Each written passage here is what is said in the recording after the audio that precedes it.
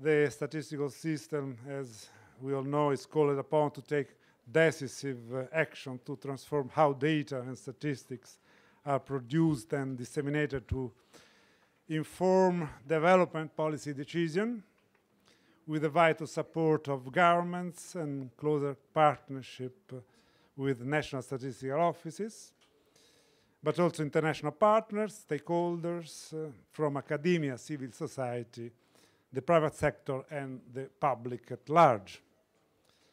This will entail the concerted coordination of existing efforts and the strategic investment of resources in order to address existing gaps in the technical institutional capacity of national statistical systems, and thereby improve the coverage, quality, and timeliness of data and statistics. It is strategic to develop and implement statistical capacity activities to respond to new initiatives at global, regional, and national level. The implementation of the Agenda 2030 raises new challenges for official statistics, and these initiatives include statistics for the SDGs, the increased use of geospatial information, and the modernization of official statistics. The development of the Cape Town Global Action Plan and the UNEC roadmap on statistics for development is a strategic priorities and key action for capacity development, going also beyond the SDGs. Investing in statistical system must become a strategic priority for developing countries and their development to cooperation partners alike. Commitments for the effectiveness of capacity development focus on the ownership of partner countries, on direct the activities to the achievement of verifiable results, mutual accountability on progress made and possible reuse of products and tools, for example, to neighboring countries, inclusive partnerships. In implementing these commitments, we must strive to leave no one behind. Development cooperation can help developing countries produce and use more and better data in a responsible and transparent way for good policy outcomes.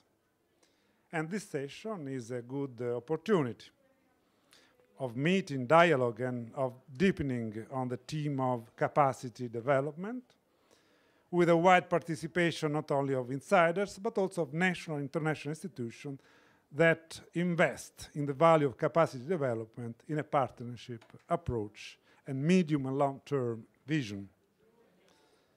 Having in mind the policies of cooperation and development, we are very pleased to start with Luca Maestripieri, Deputy Director General and Principal Director for General Affairs and Development Cooperation Policy Orientation in the Italian Ministry of Foreign Affairs and International Cooperations. We have 8 speakers today. We have not enough chairs. And after the first speaker, I would like to anticipate the intervention of Mariana Kotzeva, who has to take flight this afternoon. Anyway, at the end of any intervention, we can sit, I think, here. We will rotate, no? During the session. And please, Luca Maestripieri, now the floor is yours. And I kindly ask you to stay in 10 minutes. Okay, thank you.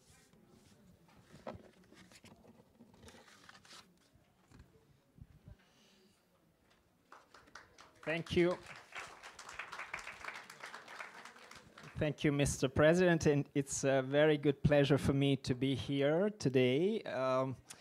Actually, you will listen from me and then from the Agency for Development of the Italian Cooperation. You know, I've been working in the Development Cooperation Department of the Ministry now for 6 years. And so just to give you just some hints on the fact that we had the law who reformed our system very recently, and now 3 years.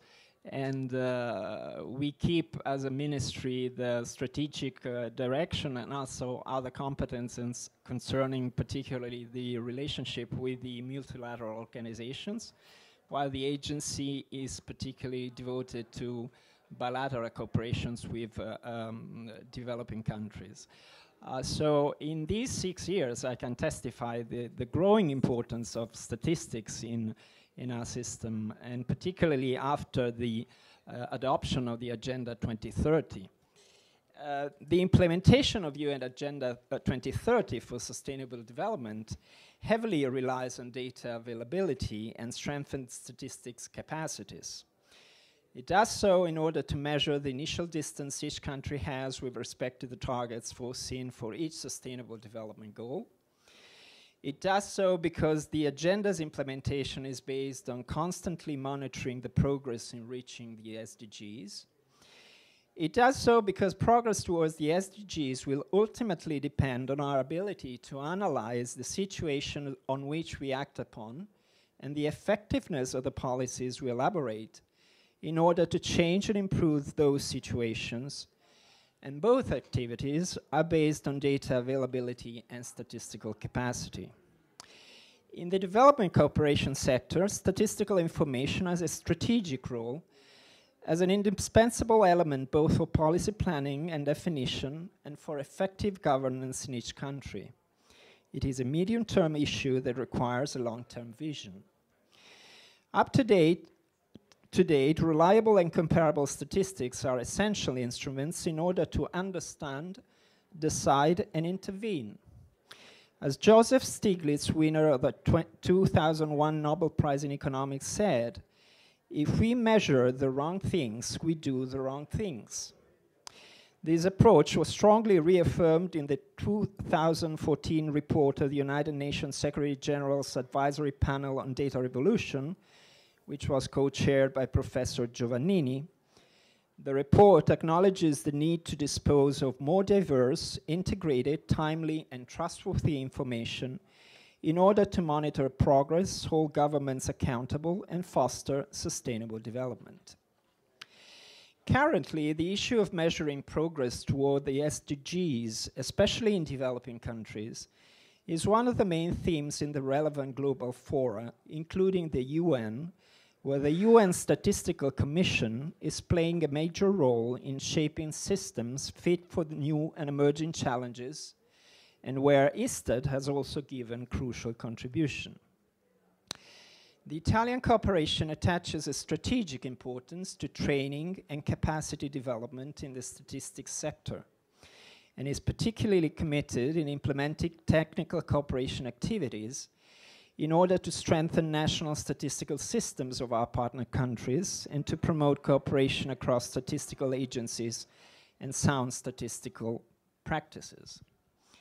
The main objective of these interventions is to assist beneficiary countries in the definition of their national development plans, to improve the functionality of their institutions, and to encourage their internal democratization process, which implies, for instance, the drawing up of accurate electoral lists.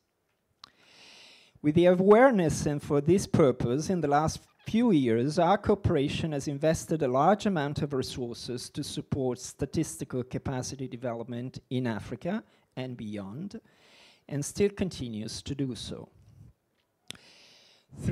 Just to mention, through the bilateral channel, a noteworthy project is currently ongoing in Tanzania to improve the national statistical system and to support the realization of the Register of Population and Housings. The program provides a collaboration between Istat, the Tanzania National Bureau of Statistics, and the RITA, Registration, Insolvency and Trusteeship Agency. Censuses play a key role in the process of elaboration of development projects because of their ability to give a unique socio-economical overview of the examined country. For this reason, in 2016 and 2017, Italy supported the realization of two of them, respectively the fourth and the fifth general censuses on population and housings, respectively in Burkina Faso and in Mozambique, for a total amount of more than 2 million euros. On a multilateral basis, it is worth mentioning the Italian contribution to the World Bank in a regional framework cooperation aimed at strengthening statistical capacity and the realization of surveys on families in order to analyze the spread of extreme poverty and the situation of social inequalities. I can mention also the active membership in the IMF Afritech centers since their inception in 2003, where statistics capacity development plays a major role to support evidence-based macroeconomic policies and achieving the SDGs throughout the formulation and implementation of poverty reduction policies provided by the Poverty Reduction Strategy papers. Furthermore, I'd like to draw the attention to the important contribution of the Italian cooperation to the contrast to the phenomenon of the invisible children in sub-Saharan Africa. They are minors that were not registered at birth, whose right to identity is denied, and that are likely to become particularly vulnerable subjects in the future. Before planning interventions to strengthen education, healthcare, and more generally, children well-being, we have to know exactly how many of them are effectively in need.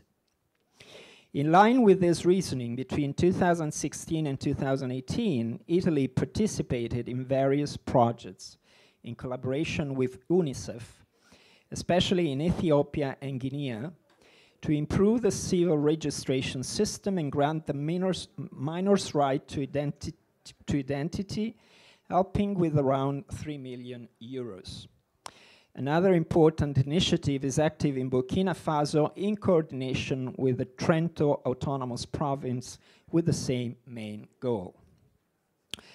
Our development action in this sector goes beyond Africa, since the Italian Development Corporation has funded a project with Istat partnership with the Inter-American Development Bank on strengthening the capacity building skills in the Caribbean countries in partnership with CARICOM. Overall, in the past 3 years, we have increased our support for capacity development in the statistical sector, and we have established also new initiatives like the recently operationalized program of strengthening statistical capacity in the small island developing states of the Pacific with the United Nations Institute on Training and Research that also involves the collaboration with Istat. To sum up, Italy intervenes in this field also by activating important and fruitful collaborations with national and international bodies that work to promote a real culture of the statistics. Thank you for your attention.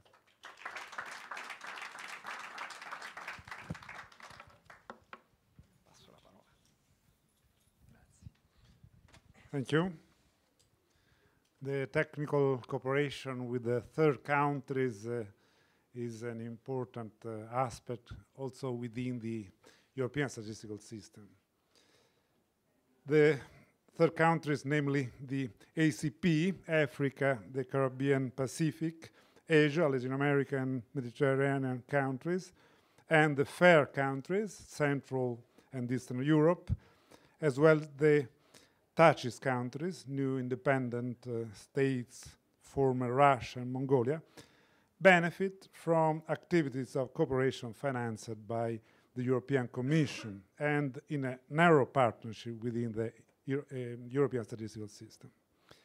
That comprises the exchange and the development of know-how and technical competence between countries in order to strengthen their statistical systems and to enable them to build and increase capacity to produce and use statistics, particularly in the pre-accession context. Priority setting on cooperation for the strengthening of statistical capacity raised the importance of the vision and specific objectives of capacity development in the long term. We have the privilege to have with us Director General of Eurostat, Mariana Kotzeva.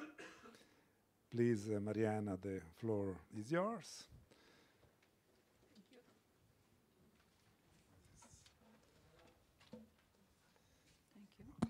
I have to admit that it's a very comfortable place because the air condition is behind me.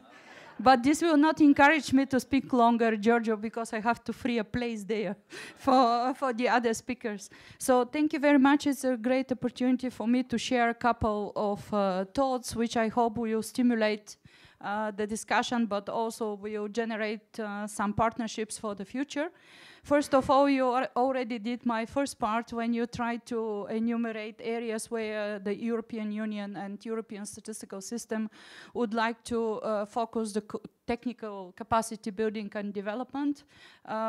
If we follow the geographical principle, one important part are the enlargement countries.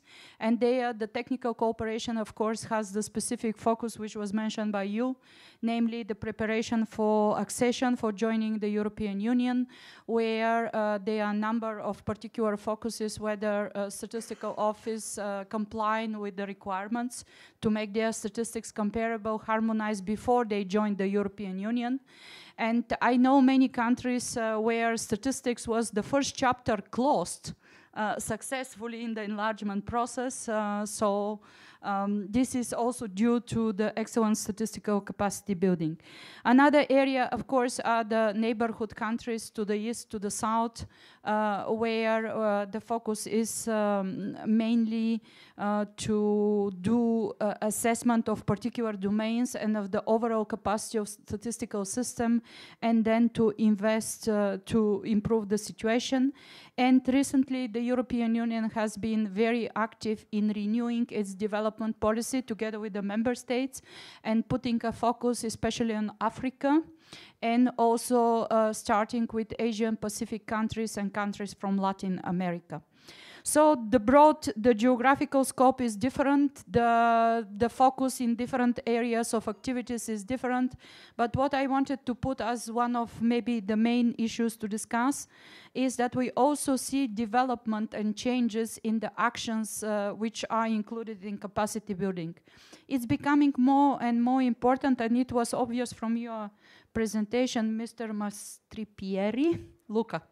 It's easy, that we are moving more from capacity building, which is classical transferring of methodologies or teaching people how to calculate something, to the projects which are infrastructural projects, where the cooperation is needed not only between the two statistical offices, but also involve other parts. Like you mentioned the example of capacity building of population registers, so business registers, and strengthening the overall capacity of the statistical system.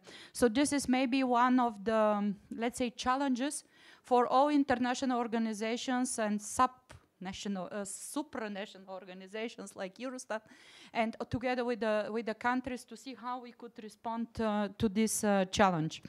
Then also we have universal challenges which were generated by the SDGs agenda and by digital technologies, where we also need to go beyond the pure statistical training, and in partnership also with the private sector, NGOs, and other organizations to see how to develop capacity building in the future. So this is maybe my message. We have a number of events, even we use the opportunity. Thank you for inviting us here, because this was opportunity for me to speak with World Bank today and FAO. The people have to come to Rome in order to do good plans for the future. Because we really were discussing, and with Paris 21 as well, how to combine the efforts. This is the next message, the coordination, and on what to focus in years to come. Because in the years to come, we have the challenge of big data, of new technologies. We have the censuses coming, both population and agricultural census. And we also have the issue of strengthening the institutional framework of statistical offices, how they are rooted in the country. So this is, let's say, my next message about the coordination and cooperation. Finally, maybe something what we have to reflect within the European statistical system, because we have two ways to deliver capacity building historically. One, or so far, Eurostat was performing its own program, cooperating with other international organizations, but let's say doing a cooperation between our experts and the experts, for example, of FAO, and the countries are doing their bilateral projects. And I think that in the future, we should keep the two strands, but also we have to discuss how we could, Giorgio, you mentioned this in your introduction, how we should combine these two strands in the same way, like we have partnership in the European statistical system on many subjects, that we could do joint actions in capacity building as a European statistical system. We started quite recently to invite, for example, the enlargement countries to our meetings, even at Director General level, or on strategic conferences and topics to integrate them to participate in the discussions. But we started to have thematic workshops where we have experts from different countries in the EU, together with Eurostat and in combination with other organizations, to deliver not just bilaterally, but also to put the experts which have the same issue in a certain number of countries to participate in these events and to benefit from exchanging ideas and experiences. Of course, we also should embrace the new technologies, because we could deliver capacity building in an innovative way and more effectively to really to bring value for money. And this is something for what we should come again to Rome to meet and to discuss with other international partners how to do that. So with that, I will stop because I want to be disciplined and not to get the red card from the chair. So thank you very much. And on behalf of Eurostat, we are open to discuss the new ways of cooperation. Thank you.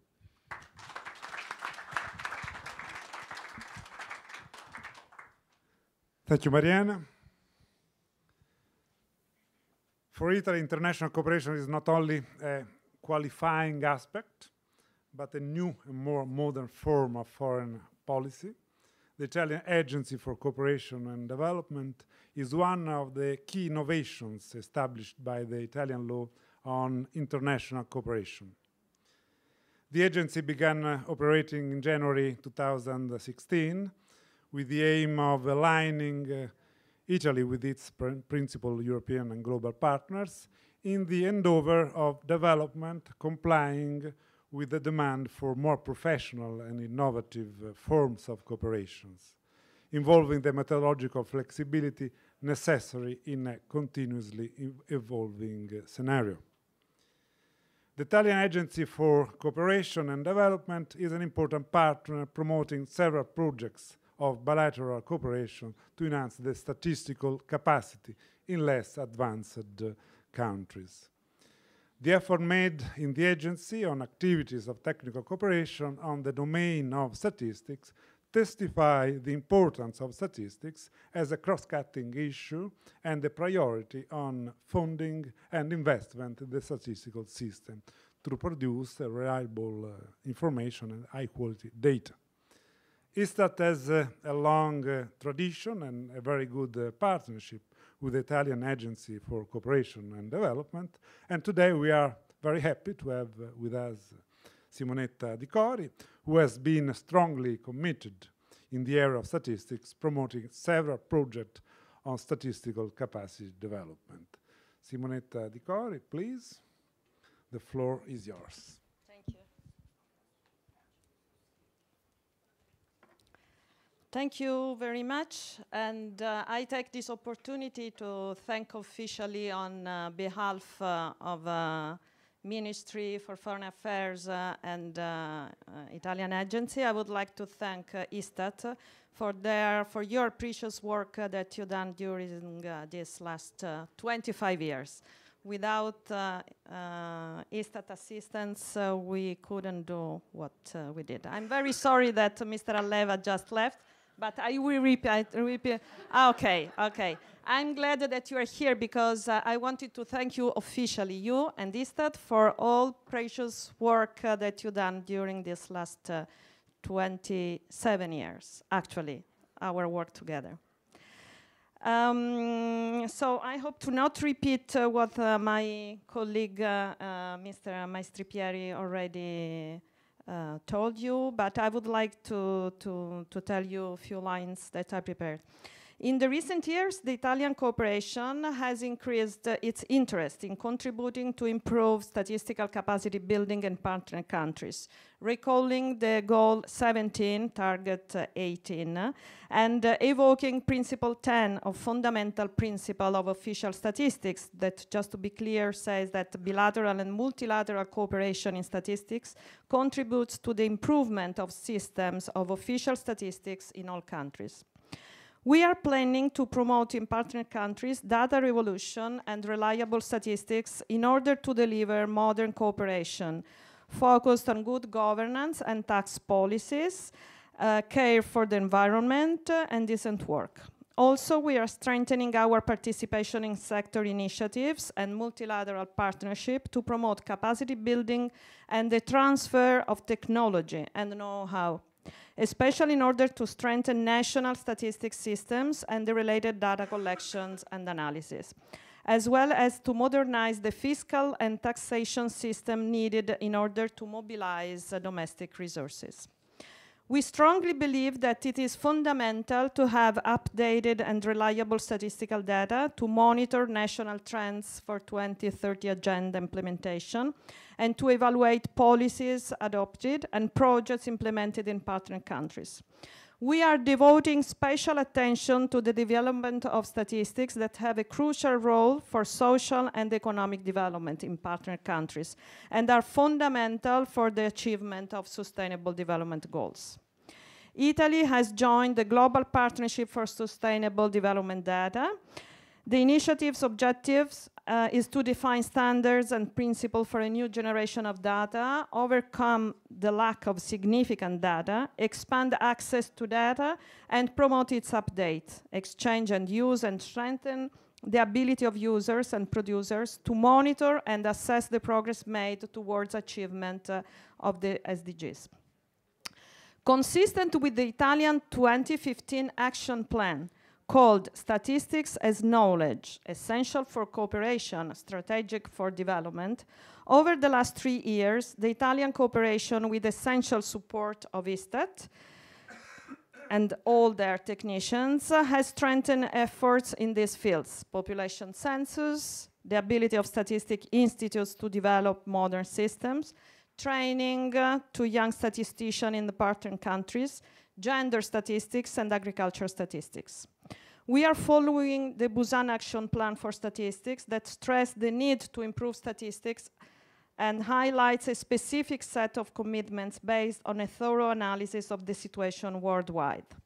Among them, the most challenging issues for governments and institutions dedicated to statistics are, according to us, the following: civil registration and vital statistics systems, partnership for development, optimize the use of financial, human, and technological resources, new technologies and innovative methods of collecting and analyzing data. Last but not least, I would like to recall that as Stiglitz, Sen, and Fetus C wrote, what we measure affects what we do. Thank you very much for your attention.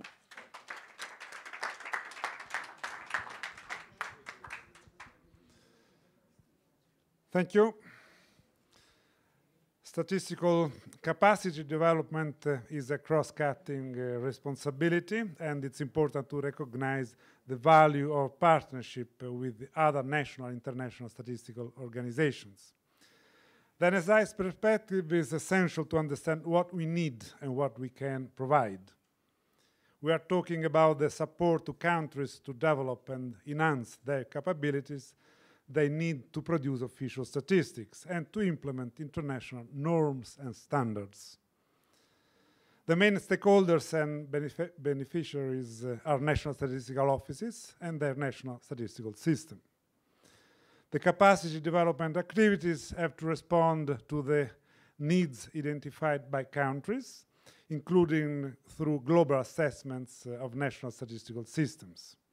Today we have an NSI's perspective, and I welcome Mira Nikić, Assistant Director of the Development Department, and Vladimir Sutic, Assistant Director for Business Statistics from the Statistical Office of the Republic of Serbia. Please, Mira, the floor is yours.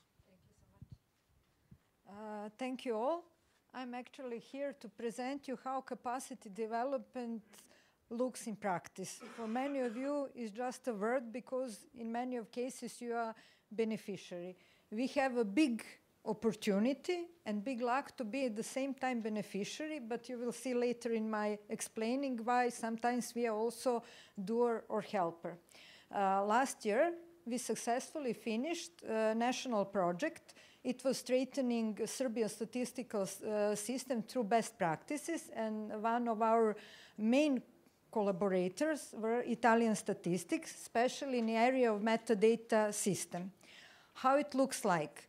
You always know that projects, when they came, they are approved from European delegation, come to our office, and in that moment, for the first time, we see actually what somebody wants from us as beneficiary. So we immediately sat down, decided in our own team what we really want. It wasn't so compliant by the project, and only actually what we want to have on the other side, let's say, reasonable people who will support us. Fortunately for us, and I will tell this without any without any need to say this because we are in Rome and here, we were really delightful to work with Italian guys. Why? We have same mentality. We're pretty much loud. They never present themselves as a perfect system, and they treat us as equal. How we started? Now I am sorry because Mr. Carlo Vaccari is not here. But what is very important, he came, and in the middle of the hallway, now, Carlo, I'm in the same shoes like my colleague for this agency. I'm starting story with you. You came on our project, and immediately on the corridor in our office, we decided what we're going to do. I came and said, Carlo, I don't like what is writing. And he said to me, we're going to do whatever you want. So actually, what is important message that I want to share with you? Carlo and his team strongly supported our idea and strongly supported that we should initiate the process and our goal. They strongly support that we should develop what we need, come and achieve some by our need goal. I want also to explain how it looks like in real life.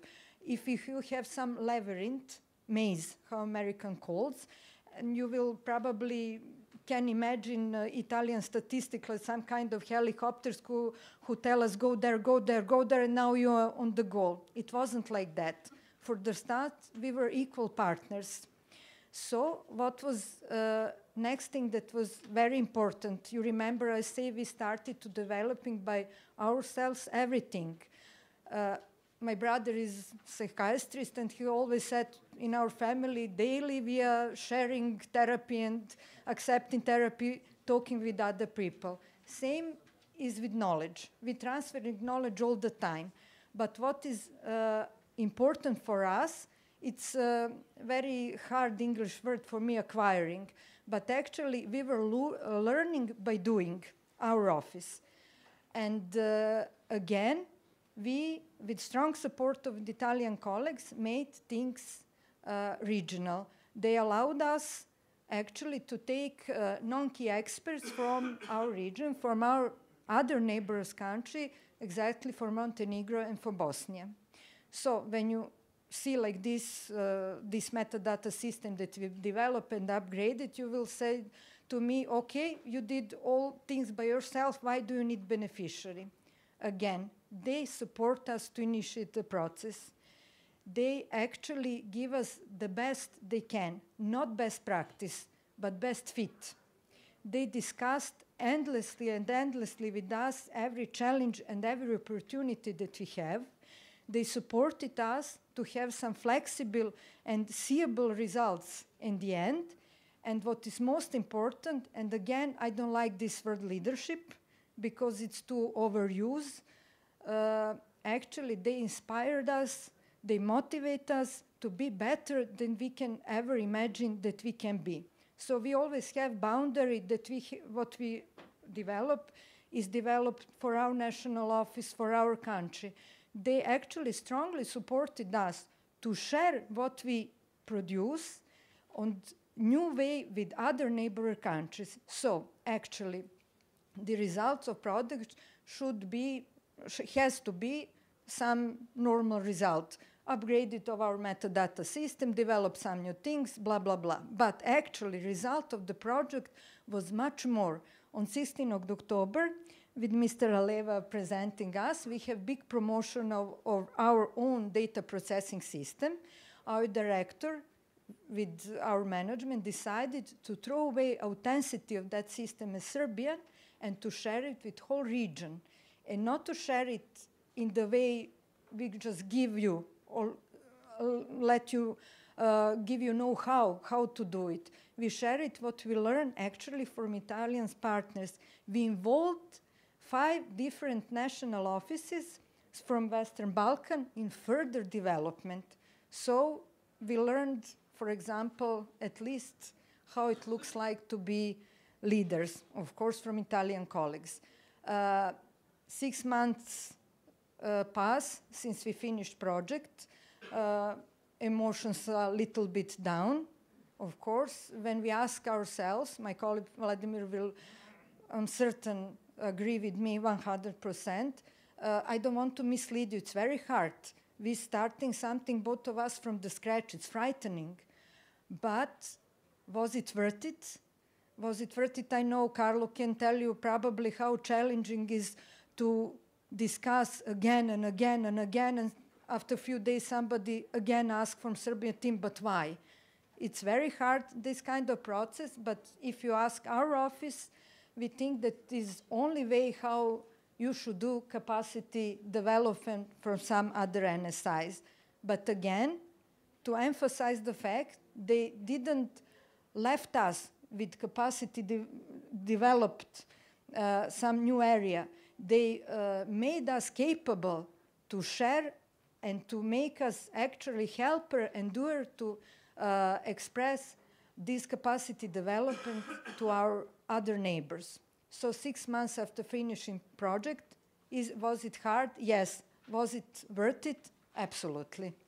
Thank you so much.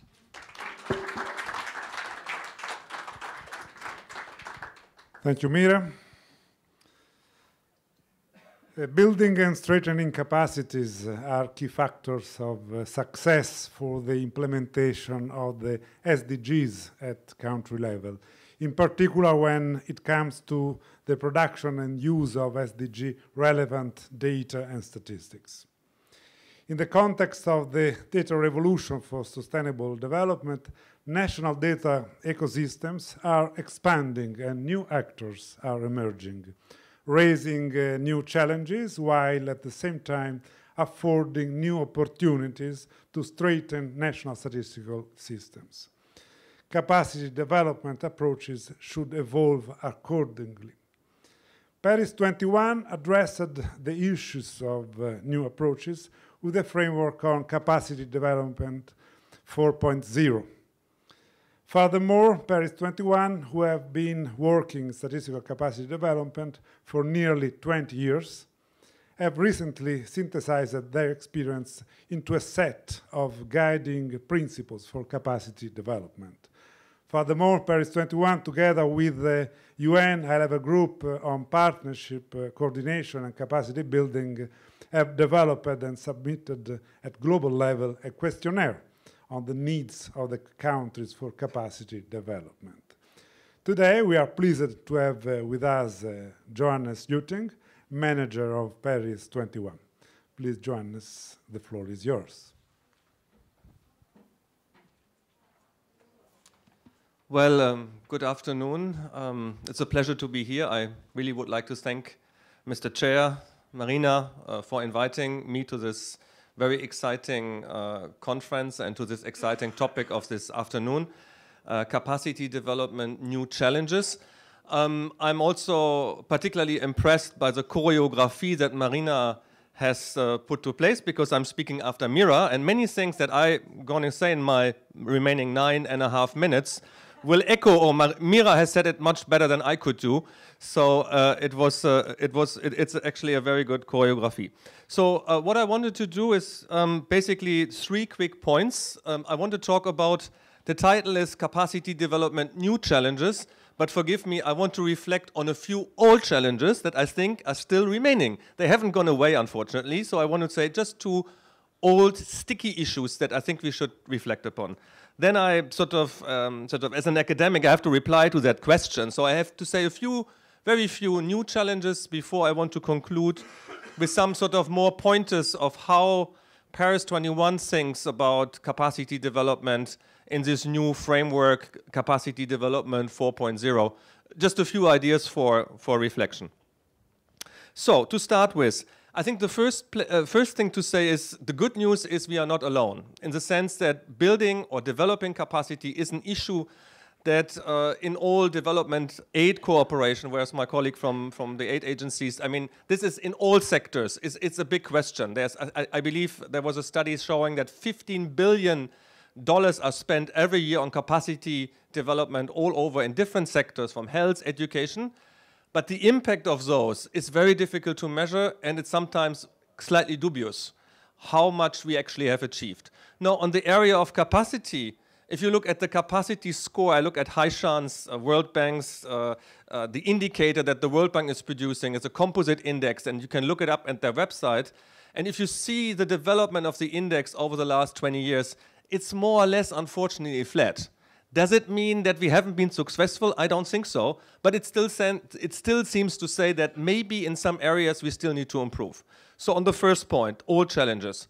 I wanted to sort of, one thing that hasn't come across is sustainability. I think many things that Mira was saying is if we do technical assistance, if we go to the field, if we go to Serbia and do something in Serbia, or if we go to Rwanda, or for that matter Senegal, once we have left, what will remain? The interesting thing is in training that we train people in the statistical offices, and what many people, and we have lots of experience, I'm pretty sure you too, they move on. They go to the finance and planning ministries after our nice training, and the people move now on. Is that bad or is that good? I think it's good to train these people, but the unfortunate heads of statistics are still a missing gap of people. So there is a question thinking about training in a sustainable way, which I think is an important point not to forget about.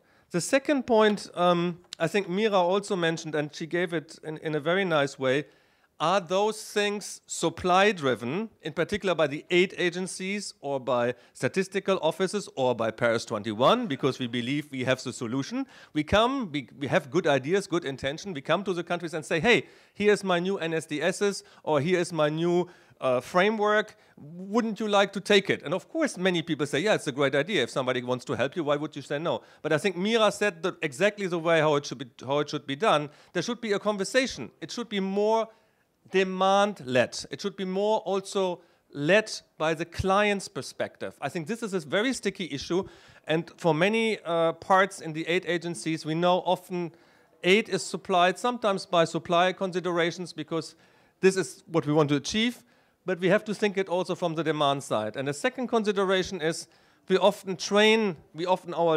focus is on data production, but not so much on the user side. But now we know all with the SDGs, we have to focus much more on training also the users. It has to be the demand by the production, where does the more and better data should be going to? Who is using it? It's the user, it's the planning and finance ministries who hopefully will implement the data. So if we don't switch from a more production side to a user side, the sustainability is in question. So that's on the first point. On the second point, the new challenges. Well, I mean, I think we can all agree we can have a long laundry list. I just want to pick up 2 points. I think for a new capacity challenge for national statistical offices is in particular and it has been said, the emergence of so many other actors that produce data. The private sector, civil society organizations, just to name 2. And the statistical office sits sometimes in the middle and is sort of a bit unease how to relate to all these different data producers. So the challenge is, can we empower national statistical offices to be at the center of this new emerging data ecosystem? And what is needed for this? Do you need more technical skills at the more R training and Data Revolution 4.0 training? Or would you need training on management? And would you need training on change management or on communication? I think you would need both, right? I think, and often if you look at capacity development programs, we have too much paid attention to technical skills and not enough on these more what I would call soft skills. That's one. A second, more disturbing issue in OECD countries and in poor countries alike, the unfortunate truth, which sometimes statisticians don't really want to hear, is that I think we are in a very disruptive time now, where some of our core assumptions are called into question. Our core assumption is that policymakers make decisions based on evidence. So our mind model is we produce fantastic data, that policymaker is waiting for that fantastic data to implement a fantastic policy that will be good for the people. But often nowadays, these days, as you know, with fake news, alternative facts, there is a great mistrust in official statistics. And for some of you who may read, there's a Guardian article about this, why we should fear in terms of why official statisticians are so, in some parts, badly regarded, and why we should fear what's coming next. The population about these facts and feelings if we are not able to address the feelings of the citizens, we have a great deal of a problem to bring stuff, to have our nice and good products to the people and to the citizens. So I just wanted to throw this as a second important point for your consideration. Now, now looking forward, a few ideas about where can we go from here. And this is, it has been mentioned by, also by Mr. President, in terms of Paris 21 has started to work on this for 2 years now with its partners. It's a global partnership, strengthening national capacity. So it's very much in our sort of DNA to think about those questions. There are many sort of ongoing sort of reflections. We are working toward guidelines. You can go to our website, but I just wanted to give you maybe 2 or 3 pointers what we think. The first point is we have to think much broader about capacity development than in the past. In the past, our mind model has been on people. So we train, if we think about capacity development, we think about training Marina, Johannes, Haishan, and others, right?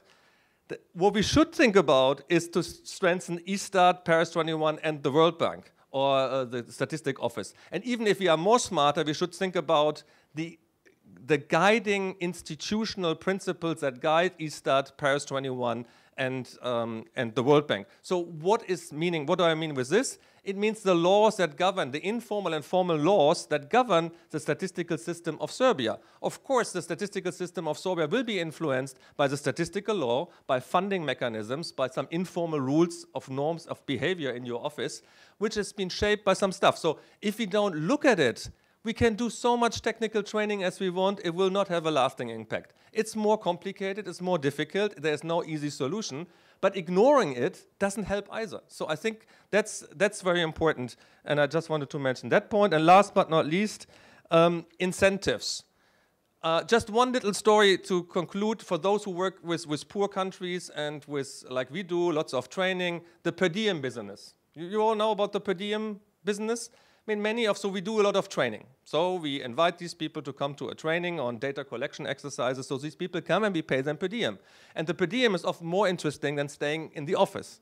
So the incentive for the person and for the head to decide who comes to the training might not be necessarily the people who really need the training, might be because he wants that person to get the per diem, or somebody who is more powerful says, I go to this training. So all these people sit happily in the training, get the per diem, but not necessarily the people whom we want to train. So often we are not really considering those incentives, why people should behave, as they do in these kinds of operations. So often good intentions, but not necessarily the bad outcomes, or the best outcomes. So with these few remarks, I hope I have waked your appetite for looking at our website and helping us with these guidelines. I think there's no magic bullet, but I think we should also be honest to say new stuff is needed, but we also should think about the old stuff which is still out there. Thank you very much.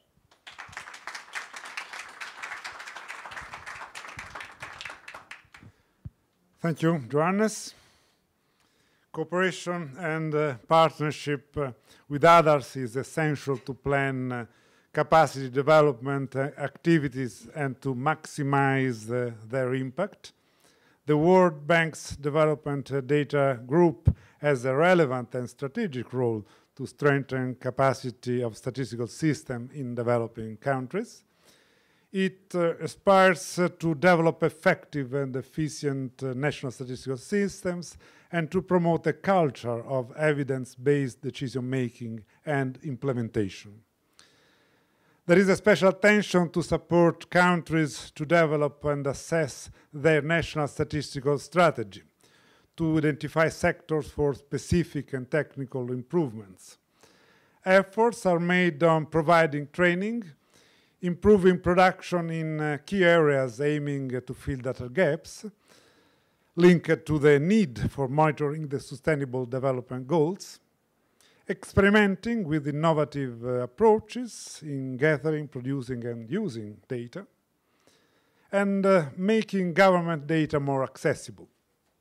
I would like also to mention the Center for Development Data, a Rome-based hub for fostering methodological innovation, providing specialized technical assistance and strengthening capacity in household surveys, in low and middle income countries. It is coordinated by the Living Standard Measurement Study team in the World Bank's Development Data Group, with whom Istat is actively collaborating. Today, we are very pleased to have Aishan Fu, the director of World Bank's Development Data Group, which has had a long flight to participate to this conference. Please, Aishan, the floor is yours. Thank you. Thank you so much. Thank you very much, but also for this little present you gave all of us. I think this is very symbolic. Yes. I think with how the world is changing so fast and how the data technology and data ecosystem is evolving so fast, we're definitely together trying to find our way. And as the wisdom says, when you travel together, you travel far. So it's really in this spirit. I just want to share a few thoughts. Indeed, I'm from the World Bank Development Data Group. We pride ourselves as the one-stop shop for development data in the institution, because we think we do data from farm to tables, meaning we not only really work with countries visiting farms to help them collect data, for example, through household surveys, but also we have staff working so hard to compile those development data to inform the world through the very well-known World Development Indicators, but also to really try to innovative to transform those data through creative, attractive visualizations to really convey the truthful information to help shape the public mind. So it's really within this hope I want to emphasize three thoughts. It's very hard to be the sixth or the seventh speaker when you talk about this topic. Actually, there's a not new that we can really come up with, because there are indeed a lot of existing persistent issues that we want to address. But anyhow, let me just try to emphasize the following three thoughts. First, when we look for capacity development at this particular juncture, we really need to balance between doing the mundane and doing the cool. What I mean is that, as Johannes stressed very beautifully, the digital technology offered us a lot of new possibilities, but the way to collect data through some of the most established means, the traditional means, are still the primary source of social economic development for many low-income and middle-income countries, and at the same time, they are increasingly recognized as the source or reference for ground truthing those new data sources. So we have to continue to help countries to strengthen their capacity to do this kind of core business better. And at the bank, we have been supporting countries' national statistical system for the last 40-some years.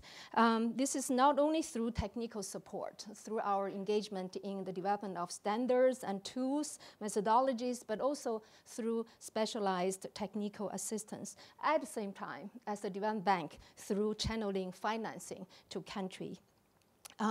Here, we not only have multi-donor trust funds, such as the Trust Fund for Statistical Capacity Development, which over the past 17-some years have channeled over $125 million to support over 370-some operational projects, from supporting strategy development to promoting open data and so on and so forth. But at the same time, they also really function as a catalytic for channeling more larger scale financing through IDA and RBRD grants or lending to countries.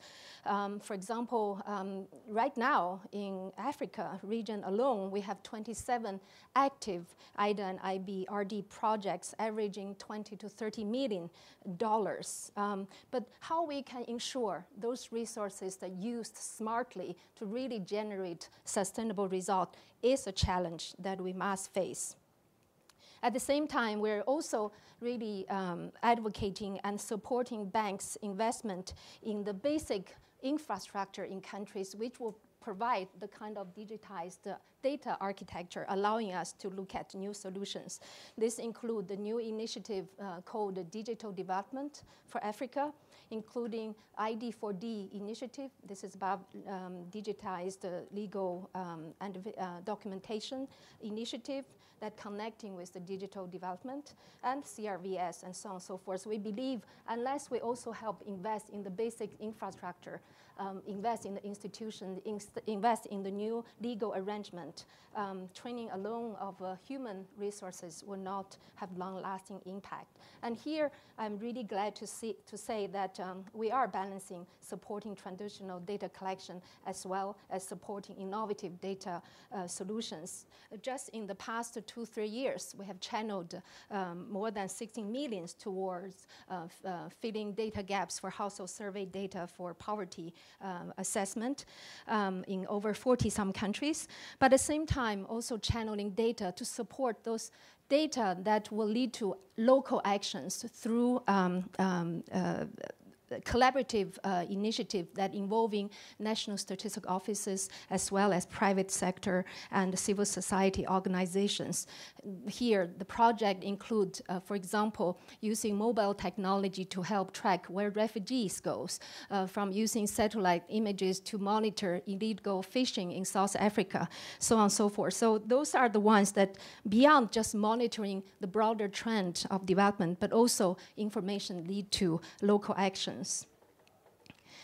The second thought I want to stress is that technical capacity building really need to go beyond helping production of better data. Traditional new, it's really important to build capacity in how data is used. I'm really glad Johannes has mentioned this very prominently. I think maybe many of you were at the recent European Conference of European Statisticians. I'm really glad they have a special seminar dedicated to getting our message across, strategic reflection on modernizing statistical communication. I really agree, convening messages in this post-truth world, knowing our audiences, understanding how they really get their data, in what format, is very important. And at the same time, we really also need to understand how the statistical information could be shared that in stories that really help people to relate to them. So here that what the bank has been doing, I'll just give you some quick effort we're making to explore how we can become much better in making statistics relate to people's experiences, therefore lead to how they shape their perspective of the world and also take actions to hold the government accountable. First is that we just released the 2018 edition of the World Bank's Atlas of Sustainable Development Goals, which takes a visual approach to communicate the trend, data, and measurement issues around the 18 or 17 SDGs, with over 180 annotated data visualization, which are very easy to understand. One of the data that we showed are as such, which really help us to see how information translates from a broad level to local level. For example, for the air pollutions, we not only present the standard indicator at national level, which allow you to see, across the world how it varies across countries. We also show sub-regional verifications among countries, for example, India and China. But at the same time, we also present information from a sensor from an India Technical University that allow people to really look at the seasonal variation in a city, which will give the citizens or residents a sense that what they need to do to protect their own health, also to call upon the local government to take action to resolve the problem. So it's really through this differentiated information that we can really help shape people's mind and also their actions. But one thing that I really want to impress you upon is that this product, for every visualization, we not only make the data openly available, we also make the code associated with each of them available, because our new motto is really open data, open code and open knowledge that really transform the statistical information into something that people can be really relate to and shape up their perspective. Second is through the support of data innovation. This is really a collaborative approach to really foster the partnership between national statistical agencies with the private sector and NSOs. I mentioned some of the examples, and I just want to say for those pilot or experimental work to succeed, it's very important for us to connect the users of this data with the producers. So for some of the project, for example, in Africa, for a clinic to use the mobile phone technology to track their patients to see who are less likely to return for the necessary treatment, it's really working with the clinic to develop this application. So therefore, it can be directly used. Thirdly, is through the data literacy program. It's just as direct as it is really to help increase the data literacy, not just among government officials and policymakers, but going beyond to the civil societies and the media and the citizens. And here, I won't go into any detail, but just want to mention that we have been working with a lot of partners and developing a menu of services in more than 30 countries. We do it through a code fellowship in which we really involve data scientists with civic technologists directly working in the newsroom to support media and the civil society organizations to translate statistics into real stories. And we're also working with Google and Code for Africa to launch a data literacy capacity building program for over 5,000 journalists in 12 countries across 9 countries to really experiment how we can indeed help to increase capacity in this area. Thirdly and lastly, and without elaborating new partnership, we all know the kind of challenges that national statistical agencies, institutions facing are really broad.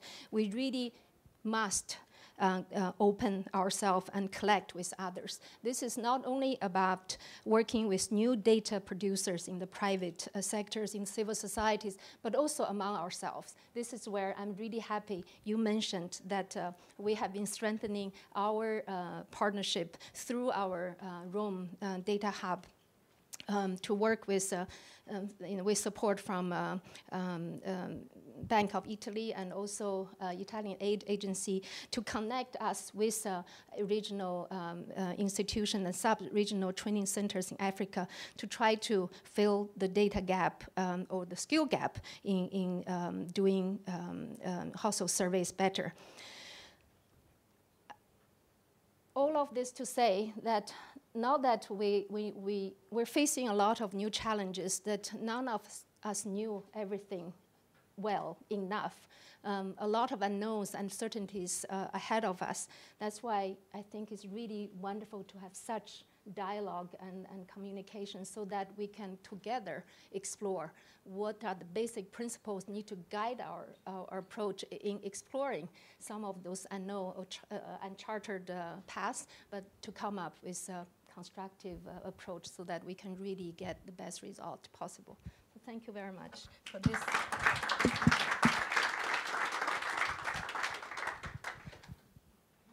Thank you, Aisha.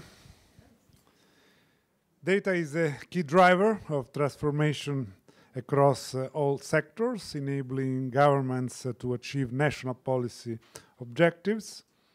According to the principle of national ownership, countries are chiefly responsible for gathering data.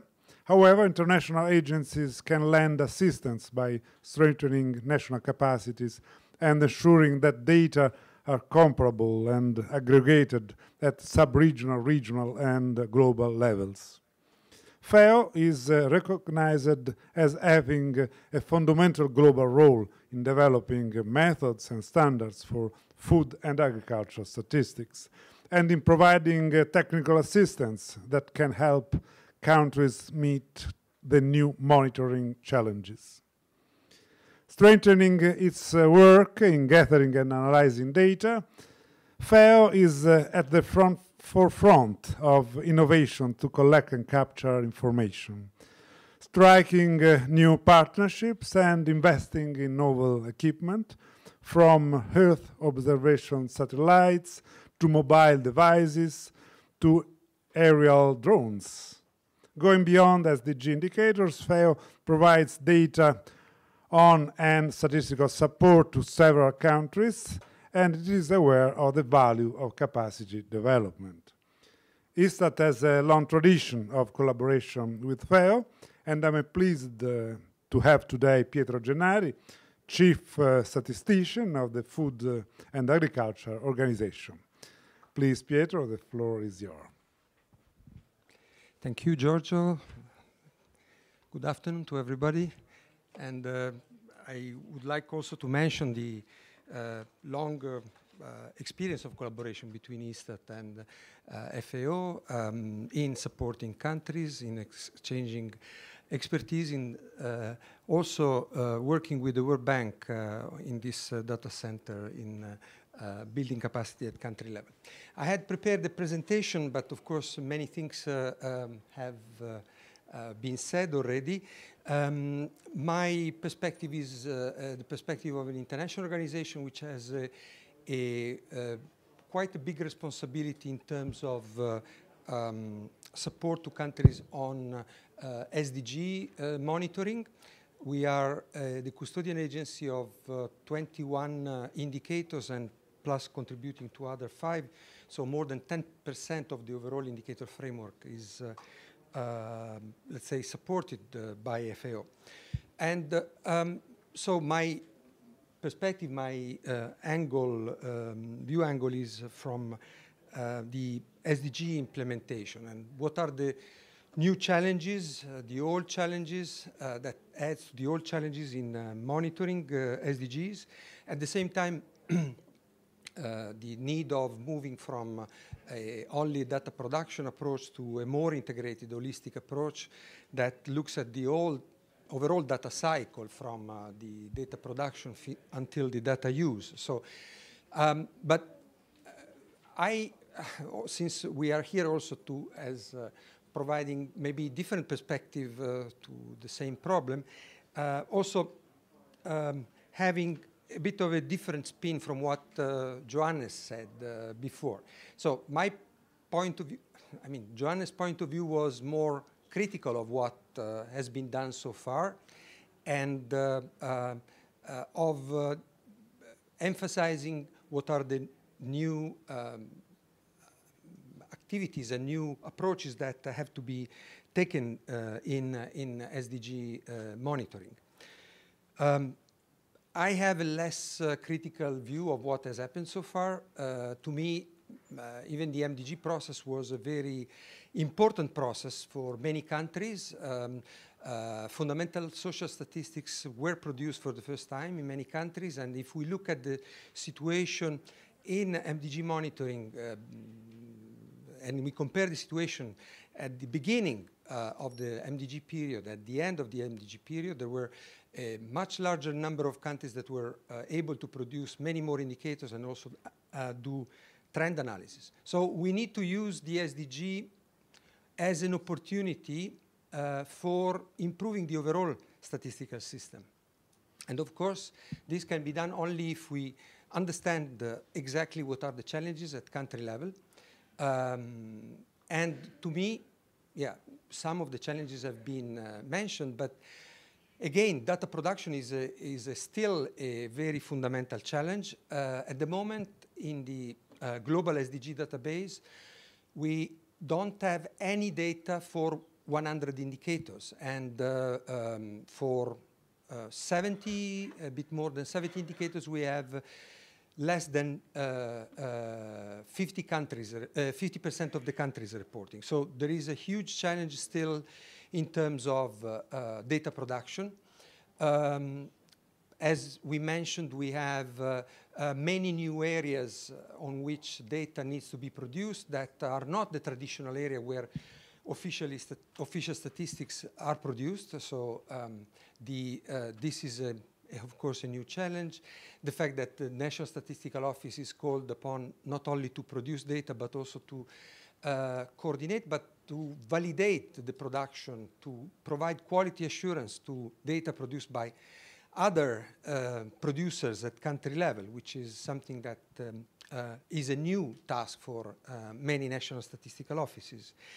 The aspect of data disaggregation, that it's also something that is on which there is a specific and strong emphasis in the SDG agenda. So many of these aspects are old, but are in a way at a new qualitative level, because the scale of indicators, the range of indicators, the domains that are involved, the disaggregation aspects involve a new, in a way, poses per se a new challenge. The key aspect that needs to be addressed then are, of course, institutional coordination, as we said before, at a new level, because new data producers come into play. In a way, the possibility of, and so the emphasis, by the way, of Paris 21 on national planning, and the possibility of mainstreaming SDG production in the national statistical plan is something that needs to be, of course, emphasized. And the use of alternative data sources for reducing the cost of the data collection. On the aspect of if capacity development, this is the second point, if it is supply-driven or demand-driven. In a way, the SDG agenda are built on the premises of country ownership, and the whole agenda has been developed by countries. The indicators have been chosen and selected by countries. And countries have also come up, and I'm in a way surprised that nobody mentioned this, because having here Giorgio and also Johannes, have developed the Cape Town Global Action Plan for SDG implementation, SDG monitoring, which is a country-led global action plan that identifies 6 strategic areas for the improvement of the national statistical system and to enable countries to monitor the SDG. And that covers, and it's very comprehensive, it covers all the aspects of the data cycle, including the use of data. And so if we look at this plan, and if we think that this represents only a global framework, no, for orienting, for guiding the initiatives of the different players, the many different players that are providing capacity development support to countries, if the work of the international agencies or the agencies at regional agencies at country level are aligned to the Cape Town Action Plan, we have, in a way, an assurance that this is, in reality, demand-driven, because it's trying to respond to the demand that are coming from countries, and it's not looking at SDG only in an opportunistic way, but trying to leverage the SDG production for the for building the overall statistical system, building not only the capacity, the skill of the staff, but also the institutional setup, the infrastructure, and the overall survey programs or data collection programs at country level. So the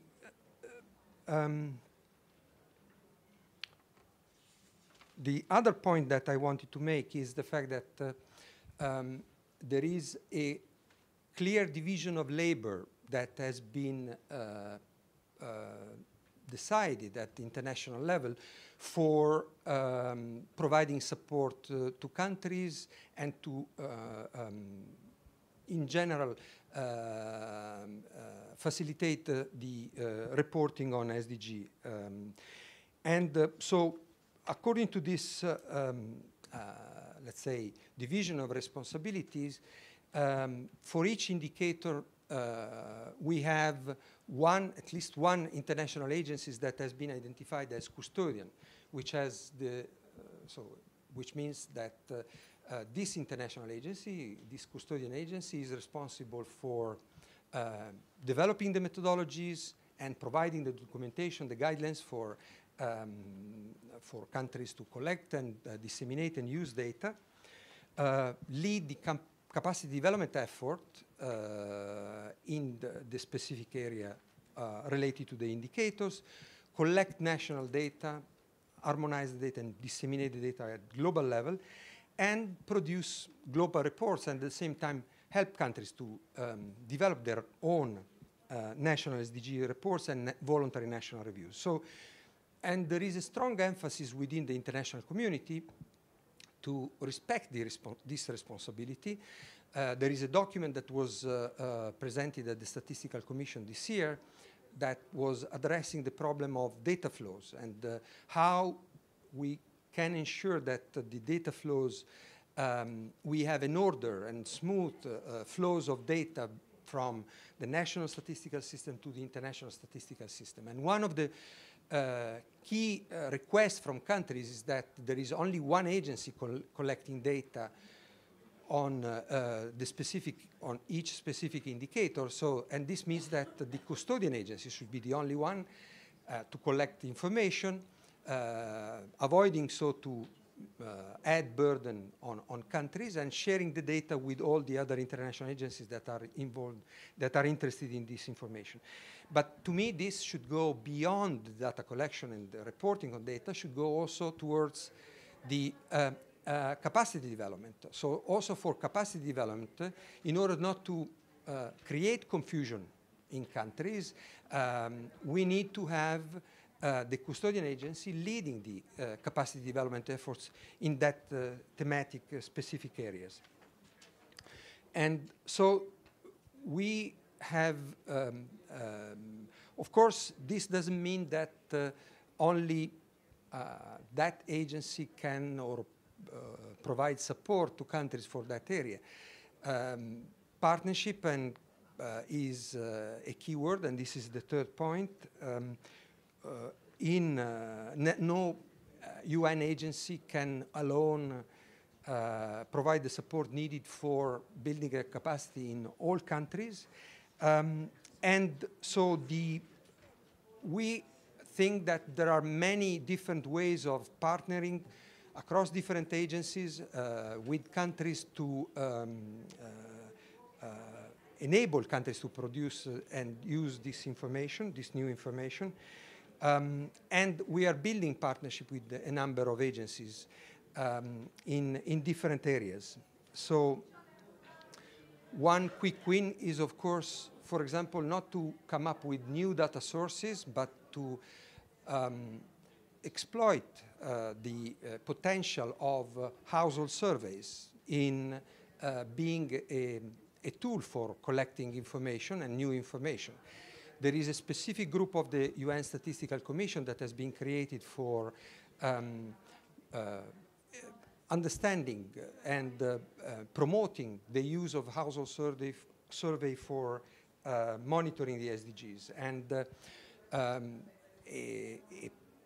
an assessment has been done on what are currently the indicators that are monitored by household surveys, and what could be the potential of household surveys in many countries for monitoring the SDGs. So following this lead and contributing to this work, we have developed some modules of questionnaire modules of few questions that can be included in nationally representative household surveys being funded by the national governments or internationally led. So for monitoring food security, we have a module that we have introduced together with the World Bank and with the World Food Programme. For monitoring access to land, there is a collaboration ongoing with the UN Women and UNSD to include a set of questions for collecting information on access to land and to other economic resources. For the for monitoring productivity and income of farms and especially of smallholder, we have the collaboration with the World Bank, IFAD, and Istat to develop integrated household survey program that can collect not only information on economic information on the farm, but also social information on the livelihood of the family that is running the farm and environmental information.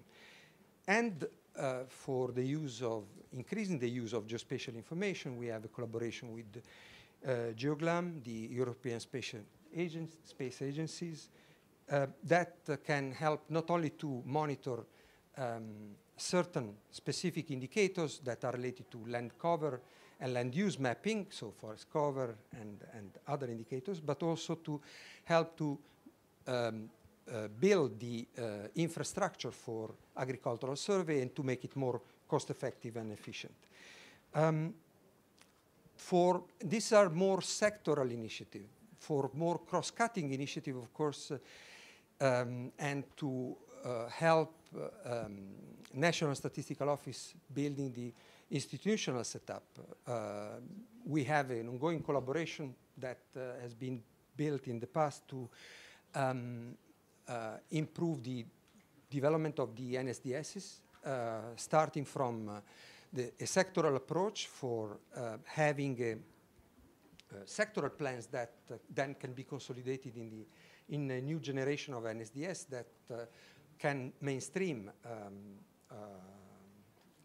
SDGs and SDG production, and for the use of SDG indicators, the open data program that has been running for some years and has affected mainly household surveys so far.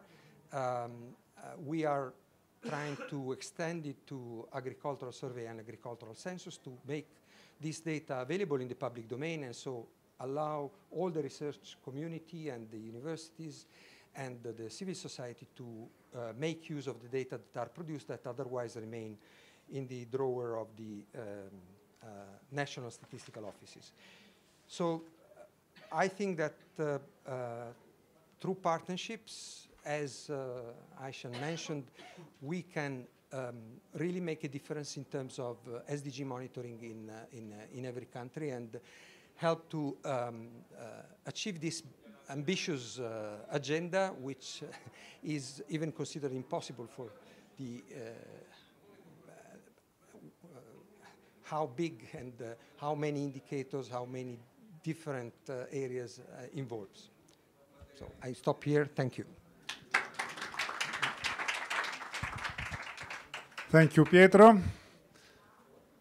Istat is very active in international cooperation projects, aiming at strengthening the statistical capacity of transition and developing countries, and at supporting candidate countries in lining up with the standards of the European statistical system and for new challenges at global level.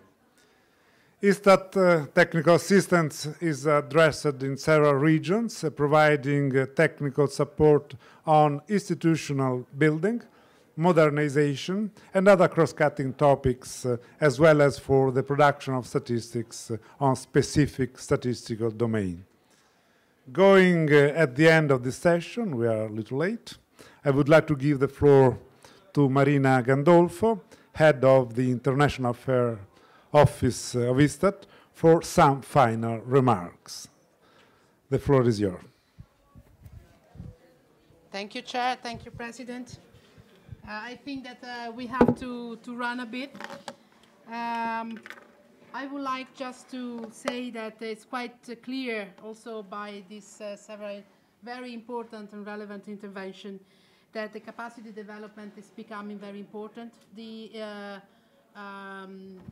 implementation of the Agenda 2030, and especially the Cape Town Global Action Plan, mention clearly the effort that we have to do to strengthen the national statistical system. Is one of the priorities, but it's also important to remember that within this plan, one of the key actions is to conduct needs assessment of national statistical capacity and assessment of available resources that we can use to address these needs, including not only training, but also technical cooperation and sharing best practice offered by the countries.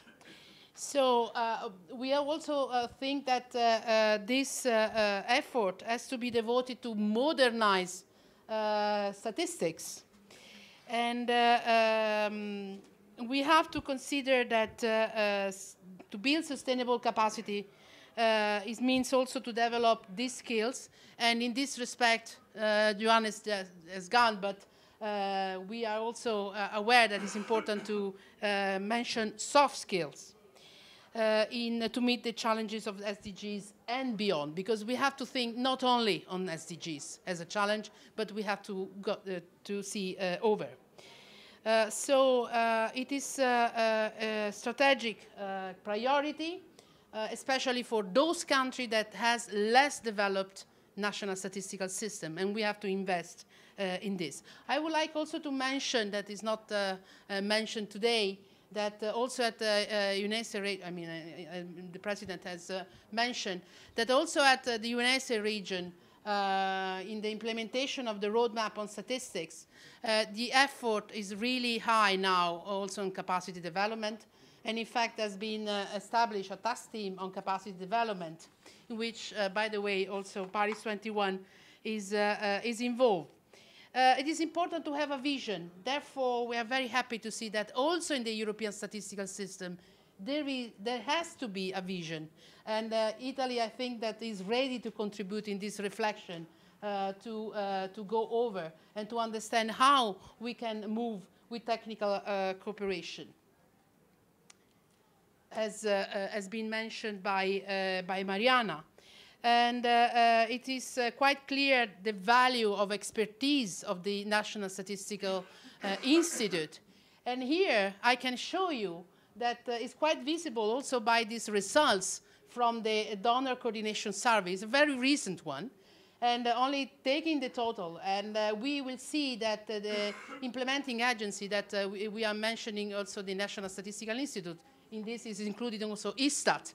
And we see that the effort is going more in the general horizontal issue, and it's actually what you are mentioning, because we have here is included the institutional building, the legal framework, the infrastructure, and then it's followed by macroeconomic statistics, so in the core of the production, business statistics, social statistics, and so on. And we will see also that there's not anymore traineeship, but we are moving to have expert mission, study visits. So this is something that is moving on. So we are absolutely aware that we have to push on statistical capacity development. It's part of our commitment. And it's been mentioned several times, coordination. We are absolutely aware that coordination is also mentioned in Cape Town, and not only, is extremely important. What does it mean? Practically, I think that we should invest a lot in understand who is doing what in the area in which we are supporting capacity development. I can make an example, very recent, in a cooperation project in Vietnam that is financed by our national cooperation. Before going there, I've spoken with Paris 21, because we know that they have done a global assessment in that countries on statistics. So use it, and we have used it, as well as understand that World Bank is there. So it means, and so the EU delegation, so the Commission. So it is important to understand and to map. So I think that this is one of the investment that we have to do together, mapping as much as possible who is doing what, but it's not enough. We have to dialogue with all the actors that are in those areas to really help to really support the countries. It means also to identify the gaps in respect of the needs of the countries to avoid overlaps. So, but we have also to assess the needs in terms of understand similar needs, because what happened in Serbia, we can really understand the similar needs and promoting some tools that we can do by statistical capacity development that can be reusable. And this is exactly what Mira was mentioning. So, and then we have to match. We have to match supply with involving all the partners. I'm coming to the end. I have to say that I don't have any more here. Yes, some of you have seen this. Well, I have to say that today was quite clear that cooperation and partnership are key points. Is needed also to plan capacity development activities, and this is to use. You can also use this because in this way you can see your lighthouse and to leave no one behind. Thank you.